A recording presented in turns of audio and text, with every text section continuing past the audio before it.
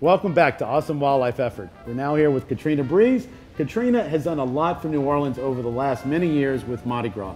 She's gone on the environmental route. She's also gone on the endangered species route. And we're on a couple of bikes that represent her work.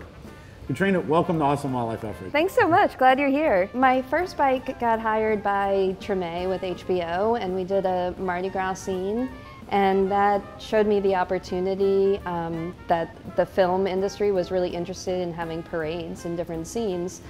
We did a great parade scene for the NCIS Halloween episode using the bikes. From there I was able to build more and get more paychecks to build more through that industry. We recently moved into endangered species and are using the parade as a platform to educate and raise consciousness about endangered animals. We'll be down in November creating a dolphin bike in Key West and raising awareness for the dolphins. We're currently talking in North Carolina about creating a Panthers bike to raise awareness for panthers. We're working on a tiger bike right now. They really need our attention right now if we want to maintain the species. The crew of Colossus is always looking for riders, whether it's Mardi Gras or Halloween or different parades throughout the year. You can reach us at www.colossus.org.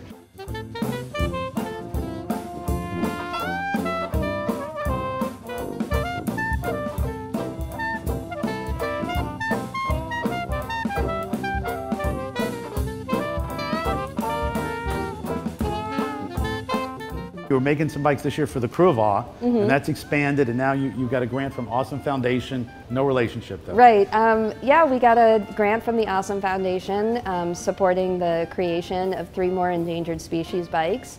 The first one that we finished was this shark here, this hammerhead.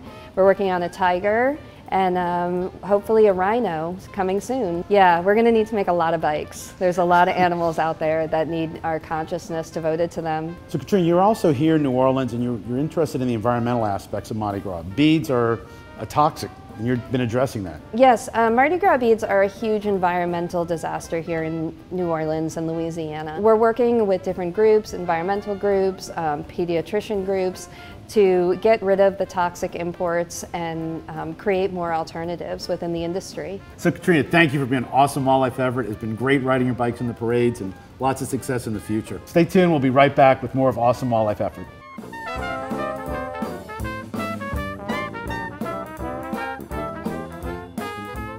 Subscribe to Awe News. We've interviewed numerous people, artists, legislators, people operating sanctuaries, activists who are working hard to save vanishing species. Get involved.